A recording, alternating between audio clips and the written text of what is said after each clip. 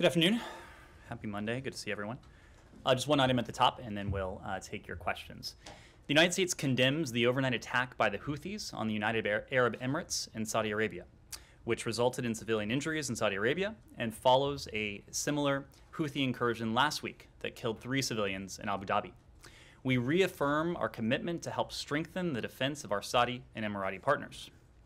These attacks on the UAE and Saudi Arabia, as well as recent airstrikes in Yemen that killed civilians, represent a troubling escalation that only exacerbates the suffering of the Yemeni people. We call on all parties to the conflict to commit to a ceasefire, abide by their obligations under international humanitarian law, including those related to protection of all civilians, and participate fully in an inclusive, UN-led peace process. The Yemeni people urgently need a diplomatic solution to the conflict, a diplomatic solution that improves their lives and allows them to collectively determine their own future. With that, I'm happy to turn to your questions. Yes? Well, I'll start back there, as I promised, please. Okay. Great. Today's Houthis attack in UAE is the second one in the last 10 days. So these attacks have been accelerated lately. Are we going to see now the same acceleration in the consideration process by the Biden administration to enlist the Houthis on the terrorist attack? To enlist them back on the terrorist attack? So list them. So this acceleration will be resulted in the same acceleration in the consideration process that's been taken care by the administration regarding putting them back on the terrorist attack. So your question is about the status of the Houthis and a potential redesignation. Well, as you know, the president spoke to this last week when he spoke to the nation in his press conference last Wednesday. He said that the question of the potential redesignation of Ansarallah, the name for the Houthi movement, is under consideration. And so I'm not in a position to discuss any potential steps that might be considered. Here's what I will say, though. We will continue to work with our partners in the region, including Saudi Arabia and the UAE, to help them defend against these deplorable Houthi attacks. As the last data I saw indicated, with the help of the United States, the Kingdom of Saudi Arabia has been able to prevent about 90% of these incoming attacks from Yemen, from the Houthis. Of course, our collective goal, to get that to be 100%. But we are still, we will continue to stand by our partners on this. We are also, and we have, continuing to hold to account Houthi leaders for this reprehensible conduct. We have issued sanctions on key leaders and designations on key leaders in recent months, and we will continue to call upon all appropriate tools in our toolkit to hold those Houthi leaders responsible for these attacks accountable. We will not relent in designating Houthi leaders and entities involved in military offensives that are threatening civilians and regional stability, perpetuating the conflict, committing human rights abuses, or violating international humanitarian law, or exacerbating the very grave humanitarian crisis according to most accounts, is the most profound humanitarian crisis on the face of the earth. But this is a complex consideration, and we spoke to this consideration in the earliest days of the administration about a year ago now, when we talked about the initial decision vis-a-vis the Houthis. Because in making that determination and in coming to that original decision, we listened to a number of stakeholders. We heard warnings from the UN. We listened to concerns from humanitarian groups. We listened to bipartisan members of Congress who were opposed to the last administration's decision to designate the Houthis as a foreign terrorist organization and an SGDT, because primarily that blanket determination could conceivably have an impact on our ability to deliver and to provide much needed humanitarian relief to the citizens of Yemen. it could also impact access to basic commodities like food and fuel. And so we heard those concerns loud and clear, and we know that about 90% of essential commodities in Yemen are imported by private businesses. And out of an abundance of caution, the suppliers of these suppliers and financial institutions may cease that activity, which is important to the humanitarian needs of the Yemeni people. So we heard those concerns loud and clear. We are taking a close look at the appropriate response. But what we will continue to do, no question about it, is to stand with UAE, stand with Saudi Arabia, and to hold to account Houthi leaders responsible for these terrorist attacks. Yeah, and just a follow-up, two more points on this issue. USA also has said in previous statements from the State Department, I believe, and the White House, that it will support UAE in defending its territories. So how does the support is going to unfold in practical terms? That's one. Two, is the U.S. going to help in prohibiting the flow of arms and financial support to the Houthis, given the fact that they are supported and backed by Iran? So to your first question, we work extensively with our Emirati partners, just as we do with our Saudi partners, to provide them with what they need to help defend themselves against these types of attacks. We will continue to do that. We will continue to work with them in different ways to help them fortify themselves against these attacks. And your second question about... Is the U.S. going to help in prohibiting the flow of arms and financial support to the Houthis, given the fact that they are supported by Iran? Absolutely, and we have been hard at work on that, not only in this administration, but over successive administrations. You have heard our partners in the Department of Defense speak to seizures at sea, for example, of weapons that have been bound for Yemen and for the Houthis. You have seen us shine a bright spotlight on the level of support that Iran and Iran-backed groups are providing to the Houthis. You've heard us speak to the destabilizing role that Iran and its proxies are playing across the region, and that certainly includes in Yemen, and that certainly includes Iran's support for the Houthi movement in Yemen. The question is, are you going to stop the flow of arms physically? I mean, are you going to stop it by the force of arms? I mean, I think that's the premise of the question. Well, and my answer to that was yes, we are going to continue to do everything we can to stop the flow of arms, of assistance, American air raids to stop the flow of arms. I'm sorry? We're likely to see attacks intended to stop the flow of arms. You have seen consistent action by the part of this administration and previous administrations to stop the flow of arms, to stop the flow of supplies to the Houthis, and that certainly includes what the Iranians have provided. Humar. Ned, on Russia, so there's going to be a call with the Europeans about deterrence. Sorry, let's close out Yemen, and then we'll come to Russia. Okay. The Houthis have claimed that they were targeting the U.S. airbase in UAE yesterday, and the U.S. military has said that they fired Patriots that intercepted their missiles. Will there be any U.S. reaction to the Houthis, and especially that they are targeting the U.S. forces in the UAE? We will continue to hold the Houthis to account for these terrorist attacks. We will do that in different ways. We have used a number of tools already, and I suspect you will see us continue to do that in the days and weeks ahead. Yemen, still? One more on Yemen. Sure. Has the U.S. reached any different conclusion about what the impact on aid delivery would be with the designation? And if not, why entertain the idea?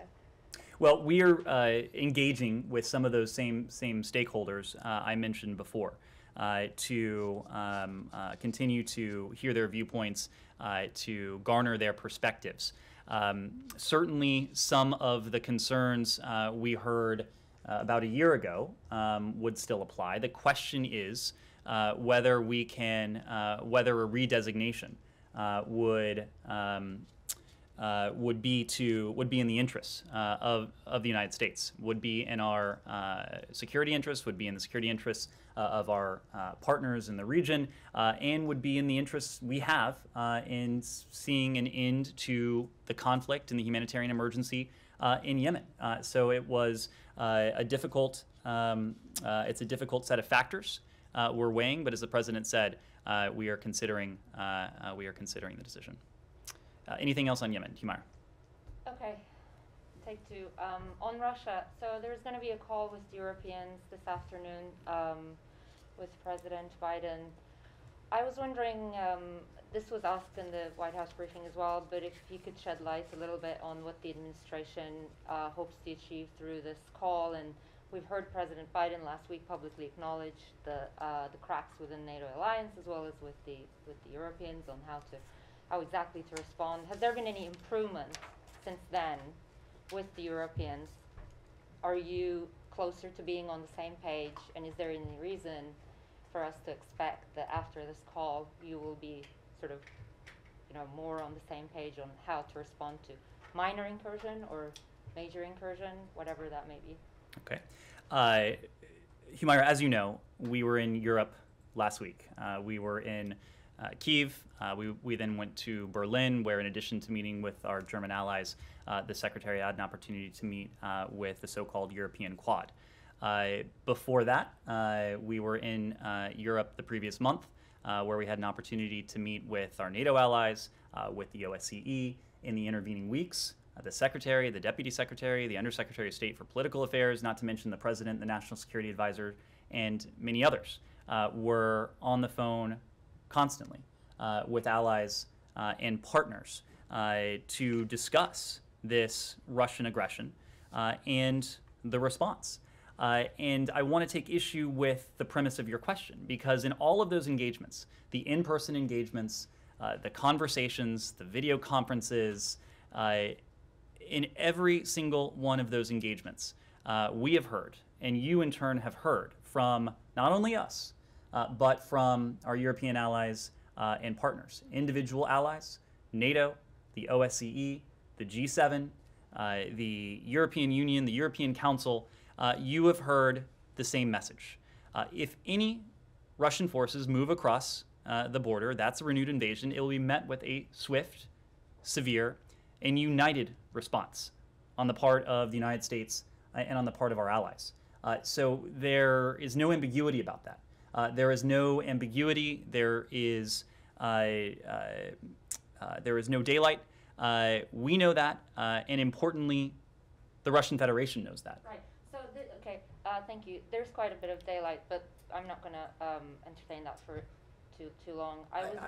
I'm wondering, can you shed a little bit light on what you guys want to achieve with this particular meeting, and then I'm going to go on to the non-paper. Well, let me come back to your flippant remark, and maybe it was just intended to be a flippant remark, but I couldn't resist. No, it's just, I mean, the president has said that there are differences of opinion, and this has been something that we've been experiencing, we've been seeing.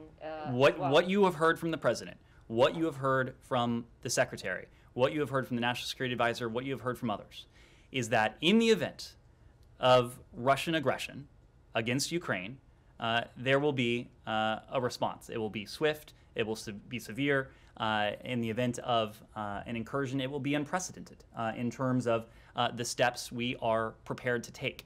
And you can say that there's daylight, but I hope you also take a look and listen to the statements that have emanated from European capitals, the statements that have emanated from NATO, from the OSCE, from the G7, from the European Commission, from the United States, from our allies standing next to Secretary Blinken, whether that was Foreign Minister Baerbock, whether it was other allies and partners with whom we have met in recent weeks and over the past 2 months. So one can claim there is daylight, but certainly if you take a look at the volume and the material that is prominently within the public record, I think that would belie that assertion. Are you guys going to be sending this non-paper like this week? Can you talk a little bit about the technicalities of that, what it would entail?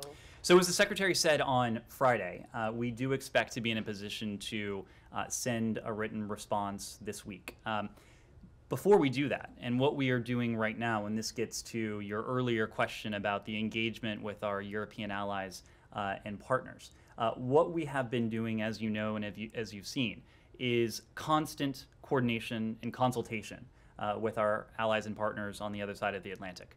We've been doing this in terms of the unprecedented, swift, strong, severe, united response that Russia would endure in the event of further aggression, but we've also been doing it in the context of the written response that we will provide to the Russian Federation, just as we've been doing it in response to what we've been saying about areas where there may be the potential for progress on reciprocal steps that could enhance our collective security. And by collective security, I mean the security of the transatlantic community, but also potentially address some of the concerns that Russia has put forward. So as we consider the next step in our engagement, and that is in fact the provision of a written response to the Russian Federation, we are sharing those ideas with we have shared those ideas with our European allies and partners. We are taking their feedback. We are incorporating that feedback into the written response, and when we're prepared to transmit it, we will. I do expect that will be this week. Francesco. Ned, so you said there's no daylight on the response, and we will see that. But there's clearly, and it's public out there, daylight on the characterization of the threat. The European, French, and others, Mr. Borrell, seem to be pretty annoyed by the alarming tone in Washington about an imminent threat, and they've been saying we don't have to get a nervous breakdown, we have to calm down, and we don't see that so imminent threat as the U.S. says. Do you still say there's an imminent threat of invasion? Why there is this difference between you and the Europeans? Francesco, we don't see the difference you refer to. What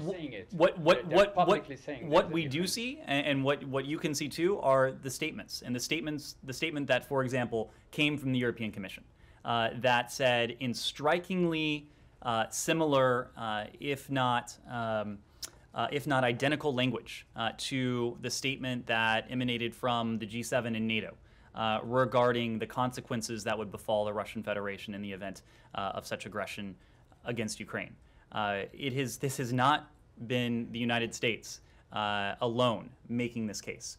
We have been speaking as a chorus with our European allies and partners, with multilateral institutions and bodies like NATO and the OSCE and the G7. And again, if you take a look at the language, and you won't be surprised to hear this was not unintentional, you will see strikingly similar language across our allies and partners and across these multilateral institutions. When it comes to what the Russians have planned, it is clear as day that anyone can see the massive buildup of Russian forces along Ukraine's borders. We have been very clear about our concerns when it comes to other forms of aggression and provocations that the Russians might seek to take and have already taken. But there's only one person who knows what the Russian Federation has in store for Ukraine, and that's Vladimir Putin. Our goal has been to deter and to defend against any such plans, just as we are ready to continue down the path of diplomacy and dialogue. You have seen us continue down that path of diplomacy and dialogue in a sincere and steadfast way over recent weeks. The Secretary's travel to Geneva ultimately last week was just the latest step in that process that has also involved the Deputy Secretary in her meetings with the Russian Federation at the Strategic Stability Dialogue, the meetings at the NATO-Russia Council, the engagement in the context of the OSCE, and other allies have also been engaging the Russian Federation to this end. So, to be very clear, we are prepared to continue down this path. This path can only be successful if it takes place in the context of de-escalation. But just because we are ready and engaged in the process and path of diplomacy and dialogue doesn't mean we aren't preparing with defense and deterrence. We are doing both at the same time, precisely because we are ready for either choice that Vladimir Putin makes. And do you consider there's an imminent threat of attack, that the attack could be imminent, immediate, as the Europeans say you are telling them, according to your intelligence? Well, we have been clear about this in any number of venues, including in the consular advisory we issued last night. The threat that we are seeing that is clear not only to us, but clear to any casual observer, given what is taking place along Ukraine's borders, what is taking place within what should be sovereign Belarusian territory. It is a cause for great concern. And so we are taking prudent steps. We, of course, are sharing information and intelligence with our allies. That speaks to our concern and also speaks to the fact that the Russians certainly seem to be poised to be able to undertake aggressive action against Ukraine at any moment. Just one last, Francisco's should we point. expect a new encounter or meeting or virtual meeting between the Secretary and Foreign Minister Lavrov after the written response? Well, you heard from the Foreign Minister last week. You also heard from the Secretary last week that we will provide a written response. We are open to additional engagements, in-person engagements, should it prove useful, if we think it could be constructive, if we think it should be the next element as we pursue the path of dialogue and diplomacy. So we're open to it. Rosalind.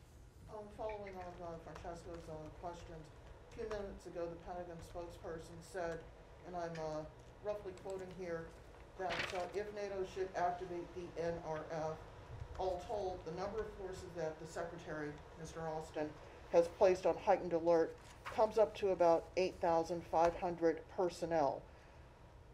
In that scope, the former U.S. ambassador to Ukraine, John Herbst, told NPR this morning that he thought that any talk of having U.S. forces forward deployed as an additional deterrent should have been done before now.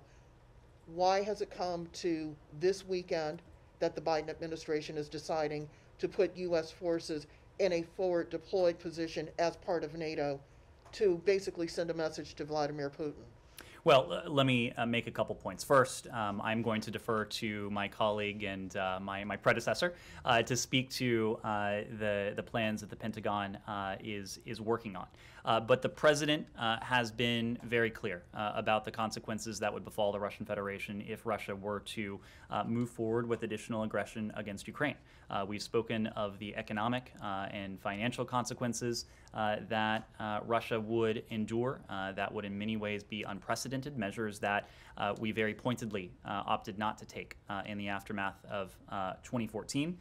We have spoken of the additional levels of defensive security assistance that we would be prepared to provide to our Ukrainian partners, above and beyond the $650 million that we have provided to Kyiv within last year alone. That is more security assistance than has ever been provided in a single year to our partners in Ukraine. But the president has also been clear that if the Russians were to go forward, that we would reinforce the so-called eastern flank of NATO.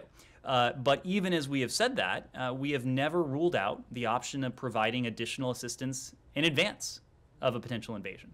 And so there are a number of consequences that we have spelled out that the Russian Federation would endure. There are a number of steps that we are taking now in terms of our defensive security assistance to Ukraine, in terms of the deterrent messaging that we're putting forward about the consequences that would befall the Russian Federation, and now what you're hearing from my colleague at the Pentagon.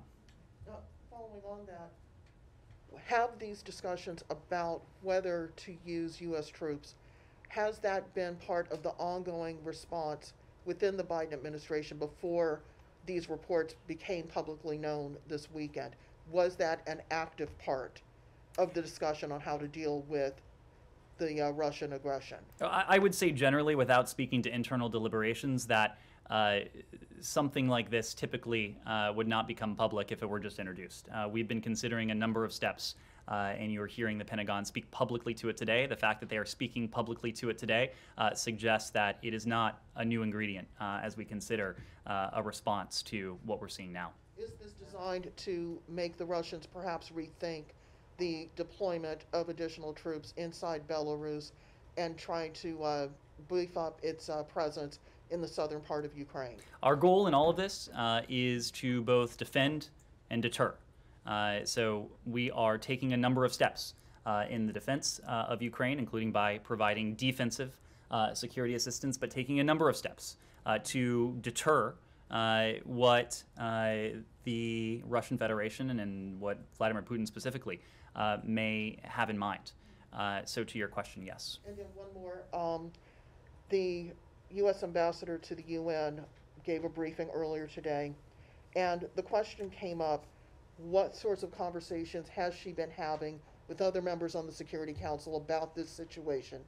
And Ambassador Thomas Greenfield even allowed that she has been talking with her Russian counterparts. What has she been charged with saying to Ambassador Nebenzia about the threat that the U.S. sees to Ukraine's sovereignty, and why hasn't the U.S. pushed for a Security Council meeting on this matter before Russia takes over the presidency next Tuesday? Well, I think you also heard from the ambassador that she has been very engaged with her counterparts on the Security Council and her broader set of counterparts at the UN. She did acknowledge that she's been in touch with her Russian counterpart, but I can assure you, and I think as you also heard from her, that her Russian counterpart is not the only counterpart she is speaking with. And I would expect you would hear from her that her engagement with our allies, including those on the Security Council and our partners, has been much more extensive than has her engagement been with her Russian counterpart on the Security Council. But in terms of the message that the Russians have been hearing from us has been clear, and it also has been consistent. It has been clear and consistent in public. It's been clear and consistent in private. First and foremost, we prefer the path of diplomacy and dialogue. We believe it's the only responsible way to pursue a de-escalation and to put an end to Russian ongoing aggression against Ukraine and any other plans that the Russian Federation may have in store.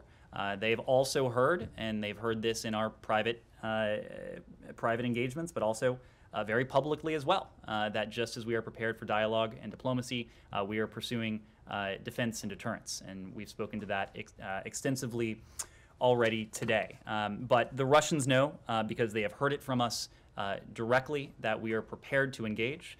They know that there are some issues where we think that dialogue and diplomacy may redound positively on our collective security, the collective security of the transatlantic community, and it could help respond to some of the concerns that the Russian Federation has made. But they've also heard from us, and this is just as important, that there are other areas, including NATO's open door policy, where there is no trade space, absolutely none.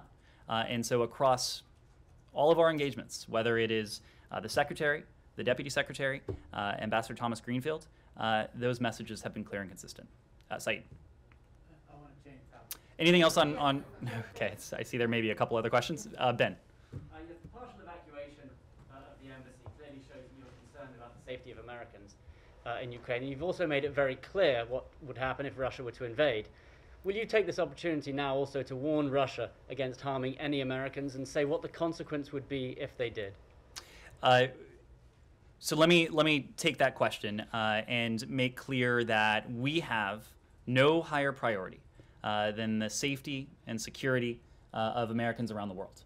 And last night, you heard us speak to the prudent steps we are taking in the context of our diplomatic community in Kyiv, knowing that the Russians have this large military buildup, that they could well be poised to take significant aggressive action at any moment. And so the authorized departure of non-emergency employees of our embassy and the ordered departure of dependents is part and parcel of and reflective of the paramount priority we attach to the safety and security of the American people. I don't want to go into private discussions, but we have made it abundantly clear to the Russians the priority we attach to the safety and security of the American people. They know that that is our highest priority. They know that we go to extraordinary lengths to protect their safety and security, and I'll leave it at that. In terms of the numbers of people, of Americans inside Ukraine, yesterday I know that the State Department wouldn't be drawn on exact numbers, but is that because you don't know how many, or you just won't say how many Americans are inside Ukraine? Our goal always is to provide you with timely and accurate information. And right now, we do not have an account that we consider to be accurate of the number of Americans, private Americans, who are resident in Ukraine. And I'll tell you why. You've heard this in the context of Afghanistan, but when Americans travel overseas, they, of course, are not required to register with the embassy in country. We always encourage Americans to register when they're traveling abroad with our so-called STEP system. But I think, as many of you can attest, when you travel overseas, you may not always do that. And some of you probably have never done that. Similarly, when Americans depart the country, they would need to deregister themselves. And so, given that many may not register in the first place, I think it is a safe assumption that many would, those who actually do register, may not remove themselves from that tally of American citizens who may be resident in a foreign country. The other point is that even when people do register, the State Department is not in a position to independently verify that a person who has signed up in STEP, the so-called STEP system, is actually an American citizen. So there are for a number of reasons, the tally, we just don't have an accurate tally at the moment. When we have messaged with the American people in private American citizen community in Kyiv, in Ukraine, in recent days, we have encouraged them to fill out a form that will help us acquire greater granularity on the size of the private American citizen community in Ukraine, but that's just not something that we have right now. One more, you mentioned Afghanistan. I wonder if is there anything from Afghanistan that you learned about identifying and rescuing Americans inside a war zone that you think can be applied here? Well, these are obviously not analogous situations, and so I would hate to suggest otherwise. Our primary charge is to keep the U.S. citizen community informed of safety and security developments. That is what we did most recently yesterday evening when we issued the updated travel advisory and accompanying media note to keep them informed of safety and security developments, and that can include information on commercial travel options. We have done this because, as the president has said, military action by Russia could come at any time, and we all know, and we have all seen indications that that is the case, given the large-scale military buildup. We've also been clear that we won't be in a position to evacuate U.S. citizens, private U.S. citizens, in such a contingency, and so that is why we have encouraged private U.S. citizens who may be in Ukraine to plan accordingly, including by availing themselves of commercial options should they choose to leave the country. Even though we are reducing the size of our embassy footprint, the embassy is there to assist American citizens in this. We have the ability to provide, for example, repatriation loans for any Americans who seek to avail themselves of those commercial options to return to the United States. If you don't mind. Sure. First, what do you want to achieve from the meeting that Biden is having with European leaders? Presumably it's building on Mr. Blinken's meeting this morning. So what do you want to achieve from that? Two, in the meeting this morning that Mr. Blinken had with the European Council, did he get questions about the U.S. decision to start downsizing the embassy? Because some Europeans are not on the same page, and as Francesca was saying, we're suggesting that the rhetoric needed to be dialed down a bit, that there wasn't any difference in security to suggest an imminent attack. So what do you expect to achieve, and what did Mr. Blinken hear about the American approach?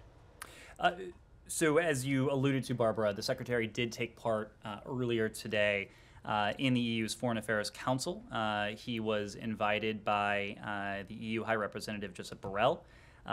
To give you a flavor of that, the Secretary briefed his counterparts on his visit last week to Kyiv, to Berlin, and to Geneva as part of the effort we have spoken to de-escalate the tension that's been caused by Russia's unprovoked military buildup and its continued aggression against Ukraine. In the engagement this morning, the Secretary emphasized that we will continue to coordinate closely with the EU and its member states, in addition to the other multilateral institutions we've already mentioned. That's NATO, that's the OSCE, and with individual allies and partners. And in the course of this meeting, the Secretary demonstrated that by briefing them on the engagements last week, of course, including the engagement with Foreign Minister Lavrov.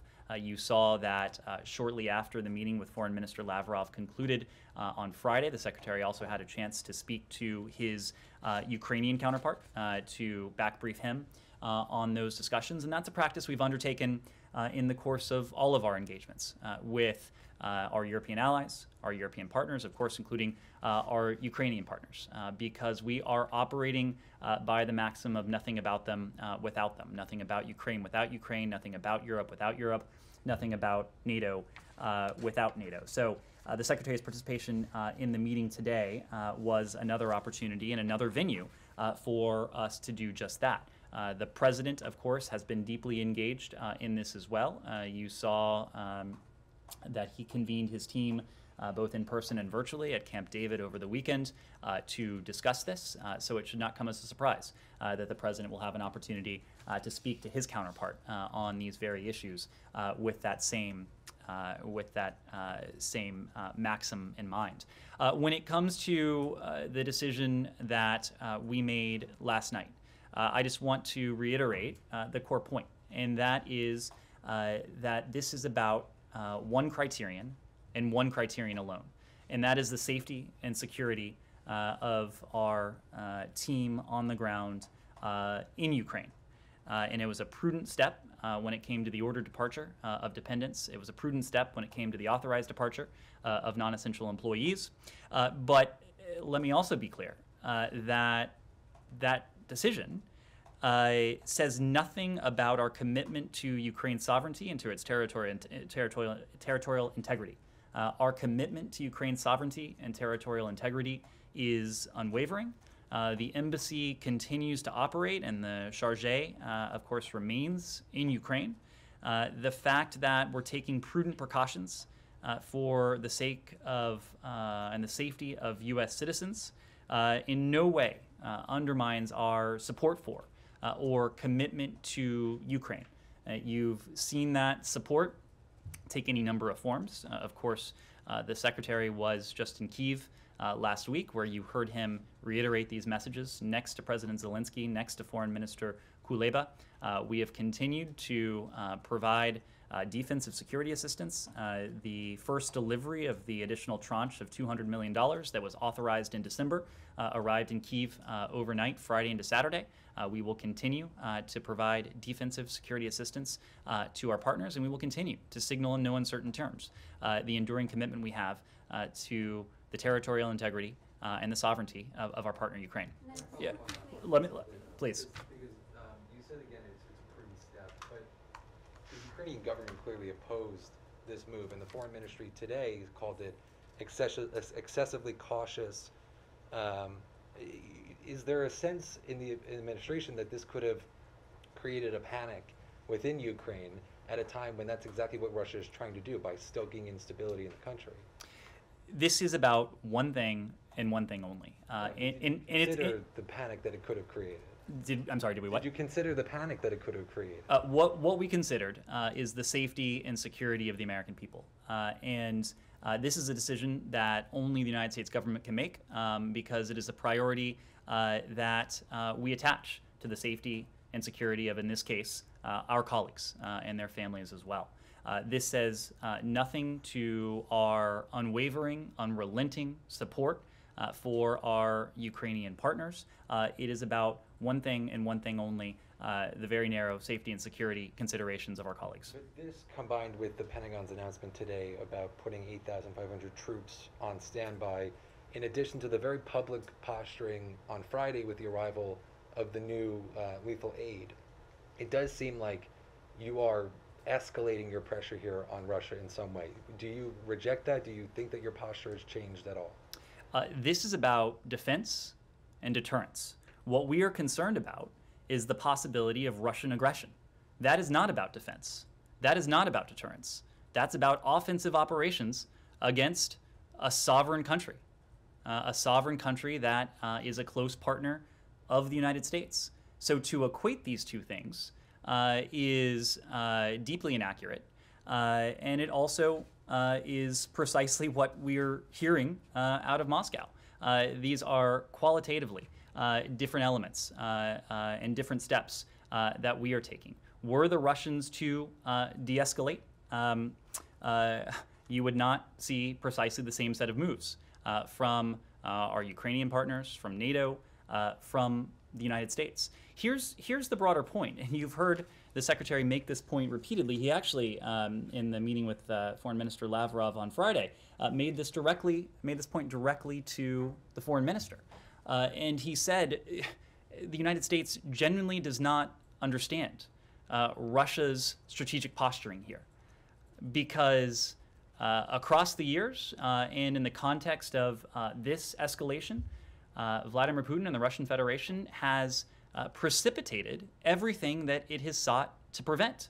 And you've heard the Secretary speak to the increasing support for NATO membership among Ukrainians since 2014, levels of support that have just about doubled.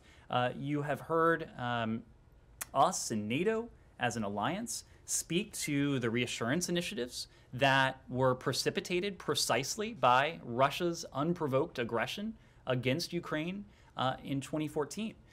So the Russians may well complain and may well take note and point to these efforts towards defense and deterrence, but it is their aggression that has precipitated precisely what it is we're hearing and seeing them point to.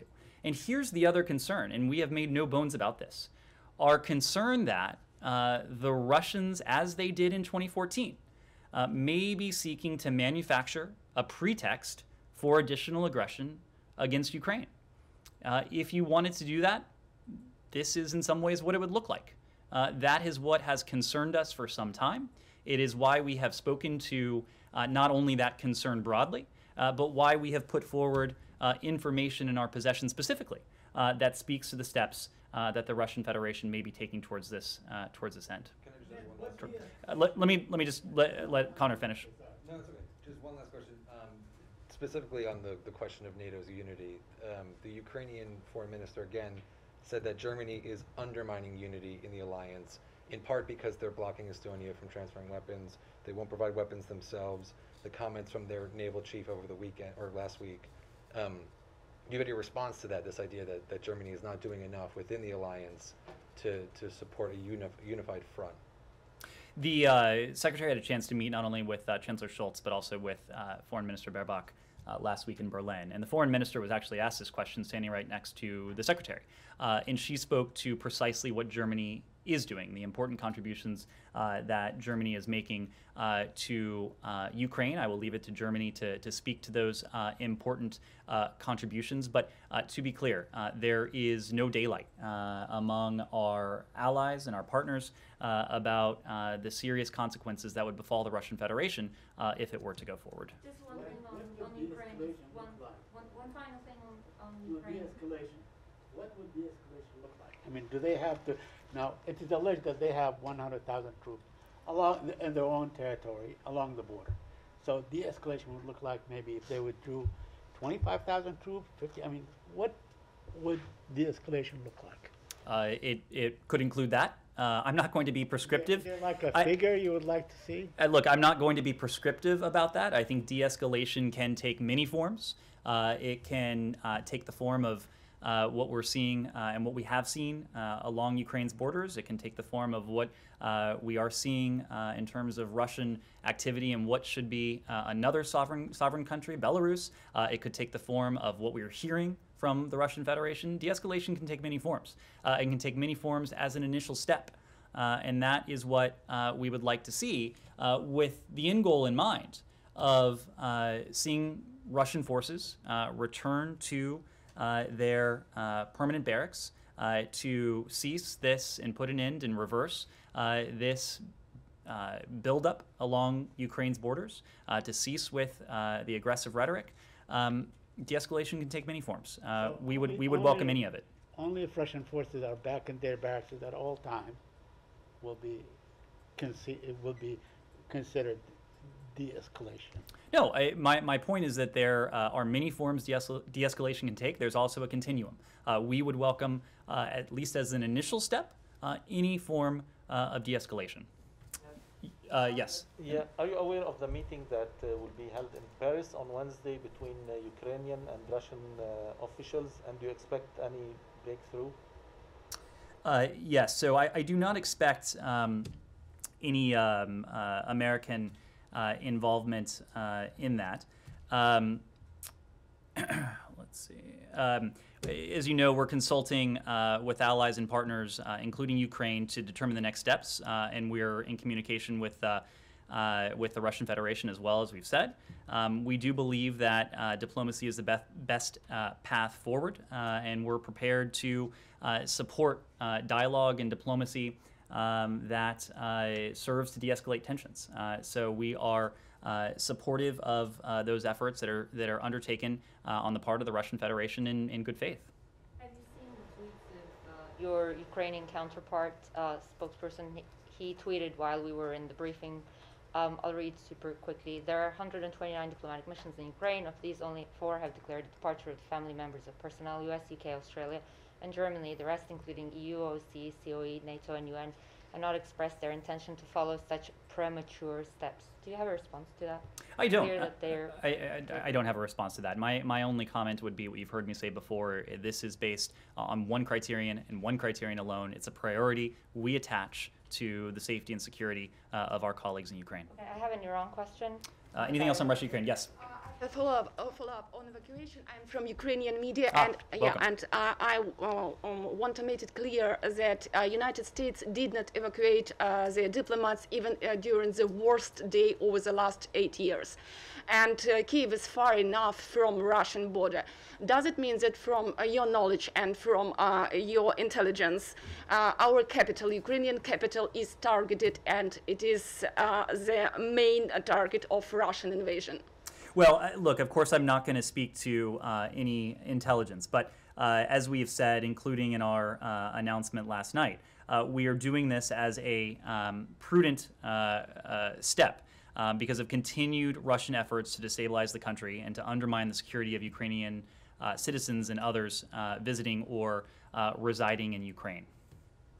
And United States officials have repeatedly mentioned, and that you don't give up on diplomatic efforts on Russia. Could you please clarify? You have already mentioned about security, collective security.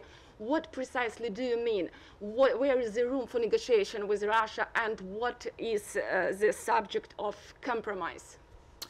So we have consistently said that we are willing to engage in dialogue and diplomacy, and we have engaged in dialogue and diplomacy with the Russian Federation, knowing, of course, that the Russians have published their 2 treaties. There are certain elements in those treaties, as you've heard us say repeatedly, that are absolute non-starters, including NATO's so-called open door policy. But there are other areas where dialogue and diplomacy could help improve our collective security.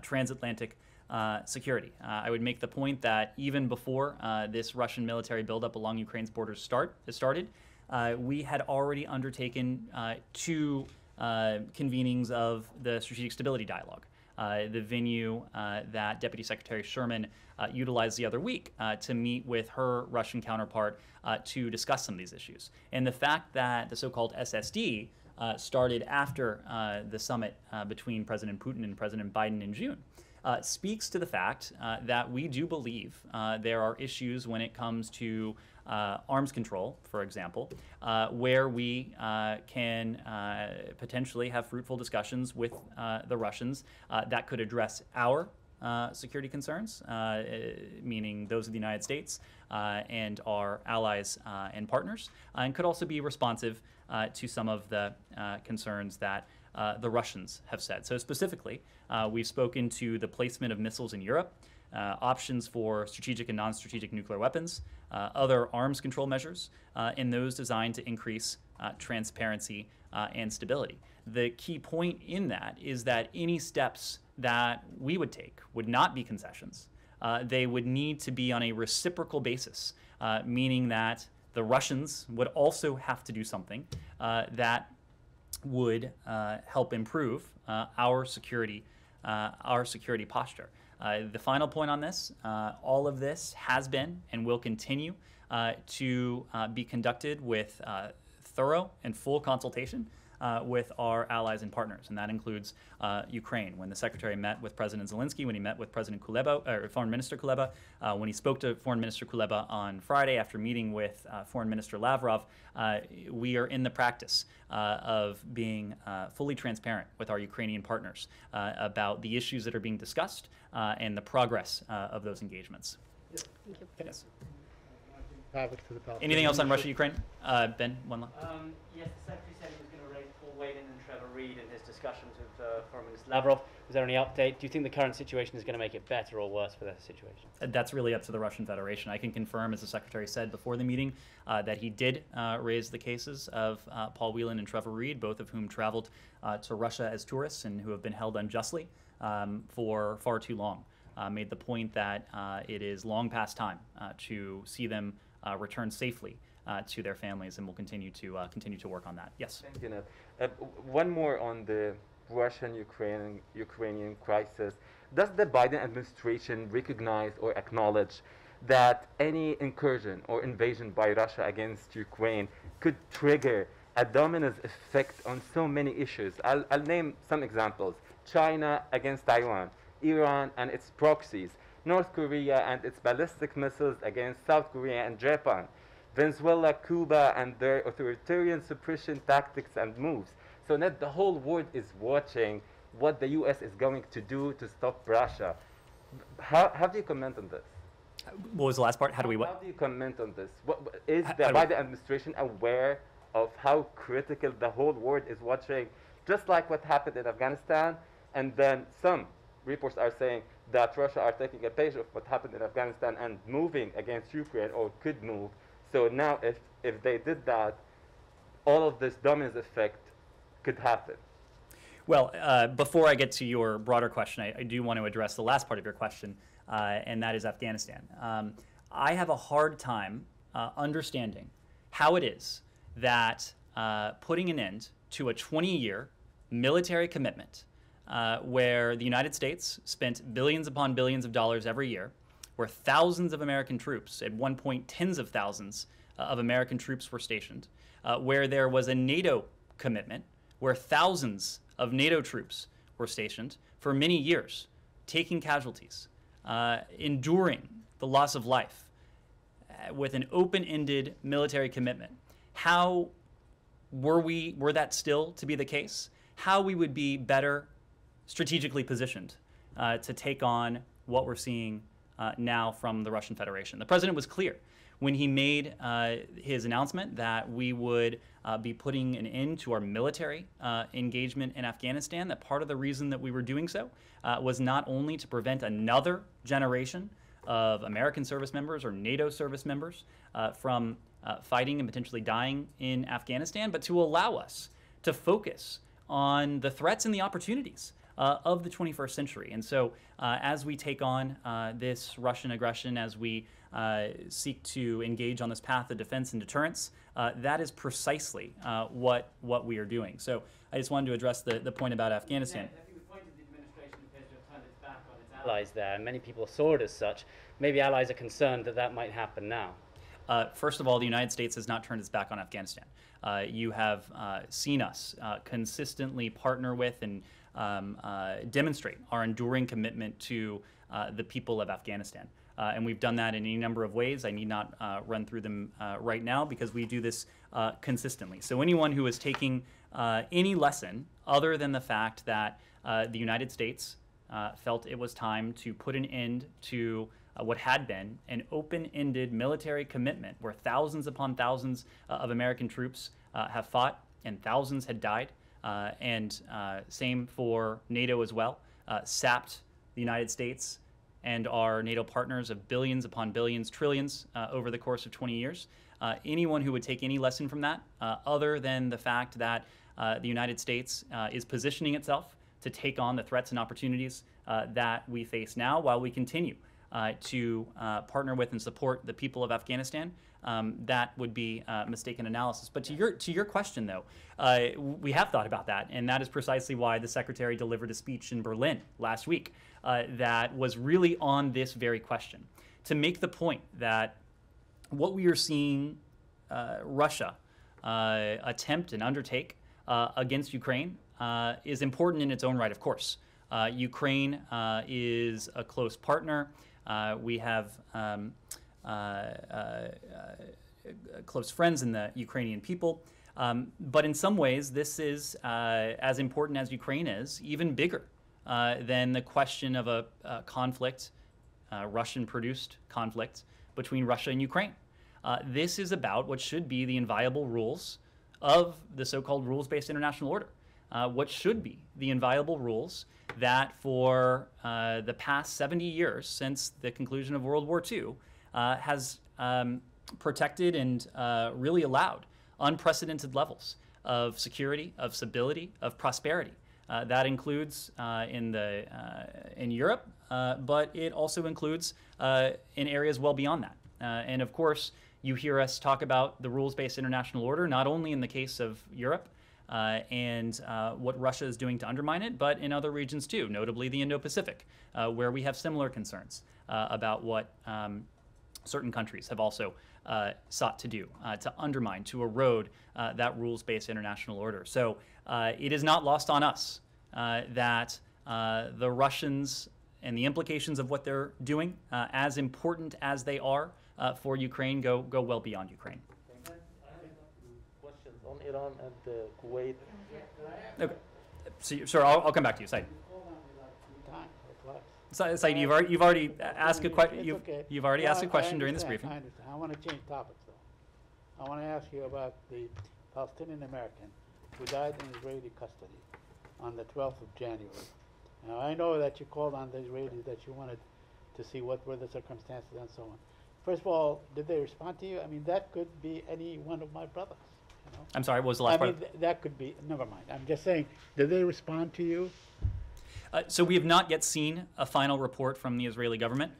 We continue to support a thorough investigation into the circumstances of the incident. We welcome receiving additional information from the Israeli government as soon as possible.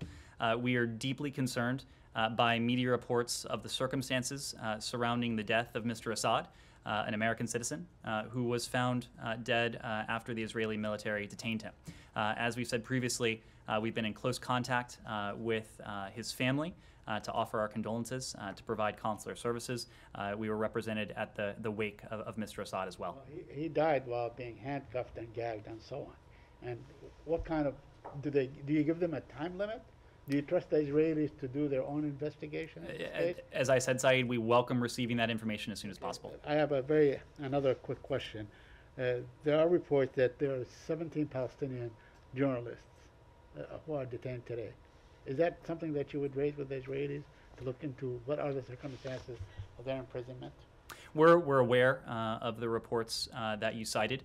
As we do around the world, we support independent journalists and media organizations, and you've heard us speak before of the indispensability of their reporting, especially in areas where tensions are high or conflict may erupt. We believe that respect for human rights, for fundamental freedoms, and a strong civil society are critically important to responsible and responsive governance. And finally, the U.S. Ambassador to the United Nations last week spoke out and highlighted the settler violence and aggression against the Palestinians. Yet we have seen only, increase in the violence over the past few days. Is that something that you would raise, or you are too busy with issues like Ukraine and Iran and all these things? I mean, understandably so. Saeed, we're a large government. We're a large department. Not to use an overused metaphor, but we can walk and chew gum at the same time. When it comes to the issue you raised, you've heard us speak to this. You cited some comments recently. The State Department has previously commented on this as well. We believe it is critical for all parties to refrain from steps that exacerbate tensions and undercut efforts to advance a negotiated two-state solution. This includes violence against civilians and settler violence. Sure. So 2 Iran questions. Yeah. Sure. Yeah.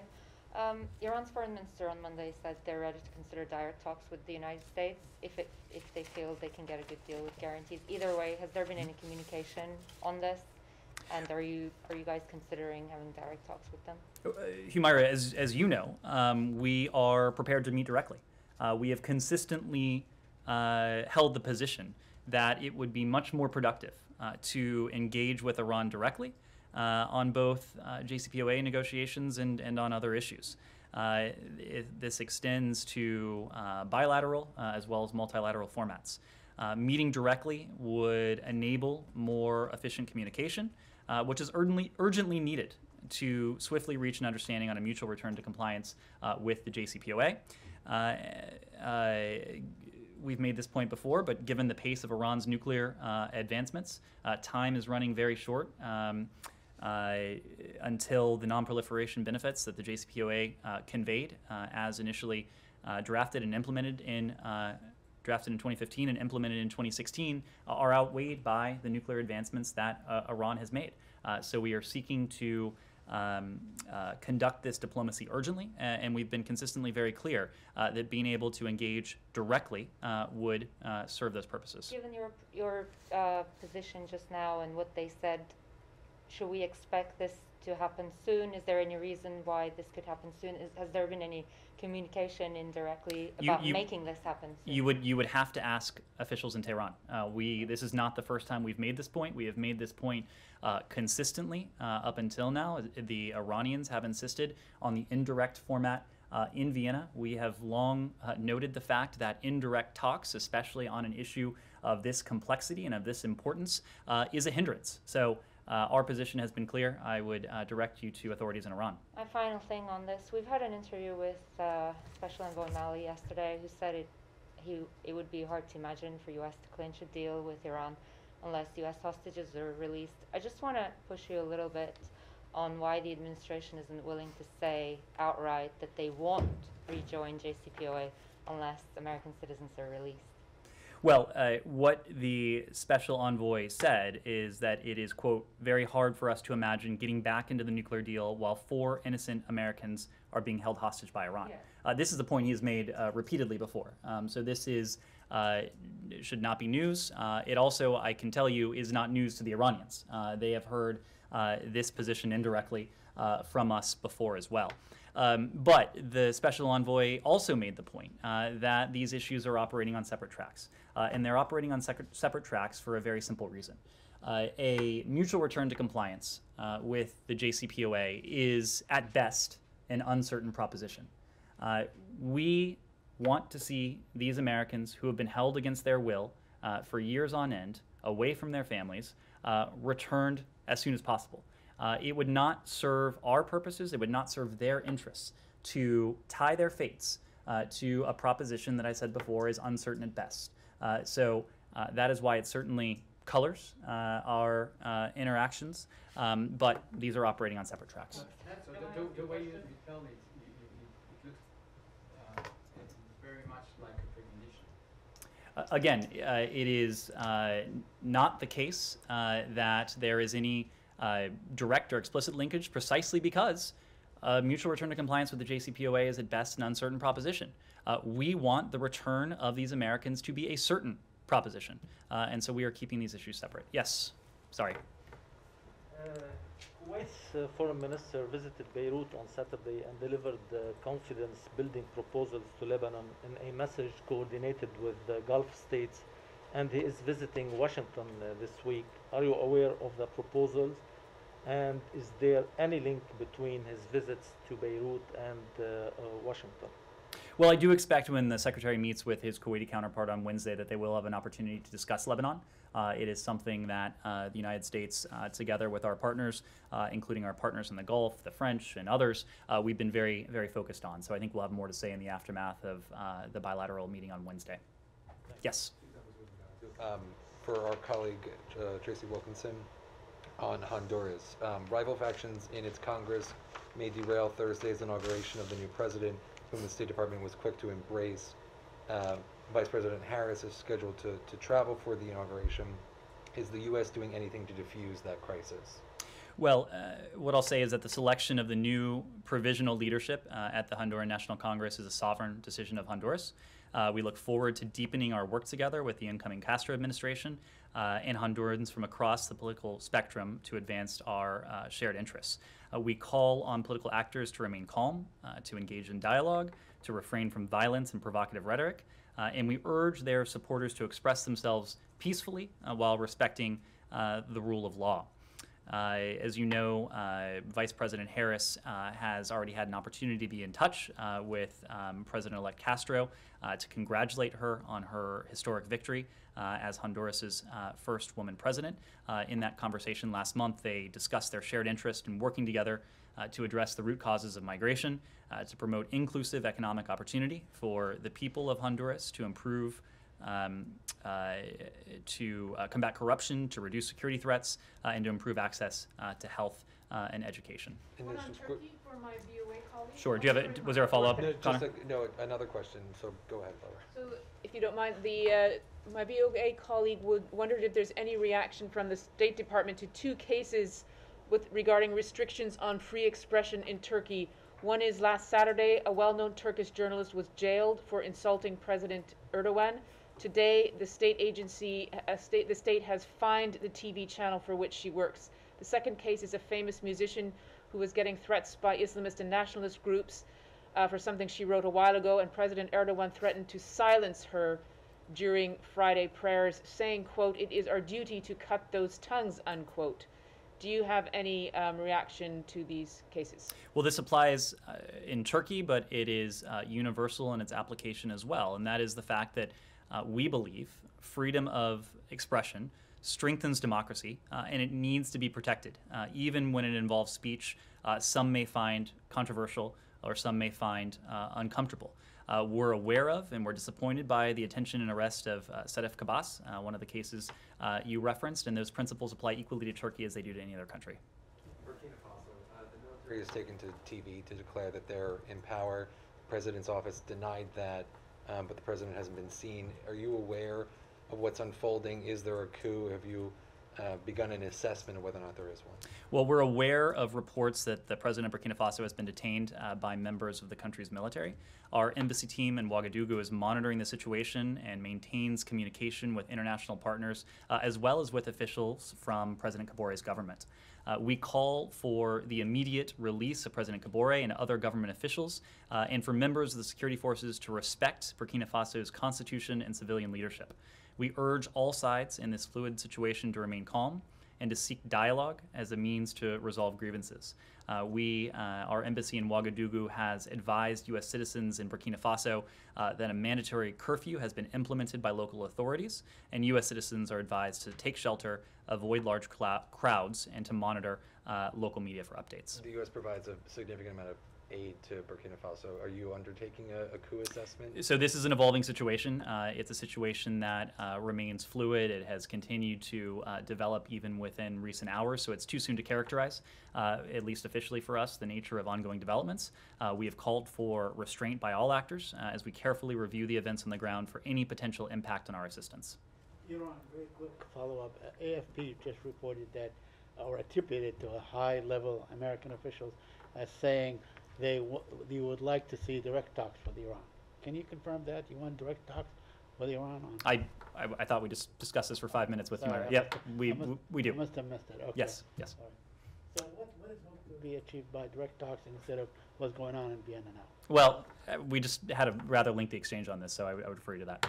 A couple final questions. Yes, please. Yes. Is there any update you can give on the ISIS jailbreak in northern Syria, either in terms of coalition support and the number of escapees, and then just what does the strike, or what does it say about the SDF's ability to secure the facilities, and do you see this as an intelligence failure on the part of the coalition? Well, as you probably saw, we issued a statement on this over the weekend, and we condemned the ISIS attack last week on the Hasaka detention center in northeast Syria, which we understand to have been an attempt to free detained ISIS fighters. We commend the SDF for their swift response and continued commitment to the fight against ISIS.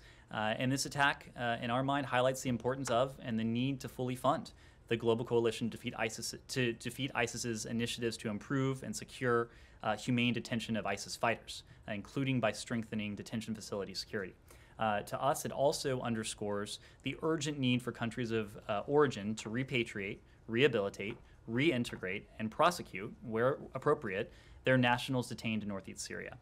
We remain committed to the enduring global defeat of ISIS, working by, with, and through the coalition and our local partners. But beyond that, for tactical developments on the ground, I need to refer you to DoD. Ben. Last night the State Department said that if there was an invasion of Ukraine, that the U.S. would be unable to evacuate its citizens. I wondered if you could just explain why that would be. Ben, this is historically always been the case. Our primary charge is to provide updates and developments and to ensure communication to the private American citizen community in any country, including when we undertake something like order departure or authorized departure. I know the recent experience of Afghanistan may color the sense that some people have about this, but Afghanistan, for reasons that we all know well, was unique. It was something that the United States government had not done before. And as you have heard us say, in the context of Ethiopia, Ukraine, and other countries, our charge is to continue to provide informational updates to the American citizen community, to provide them services, including repatriation loans, should they need to avail themselves of commercial options. Those commercial options, of course, still exist in the case of Ukraine. That is why last night's advisory urged Americans to consider availing themselves of those commercial options, and the embassy stands ready to assist in those efforts. Thank you all.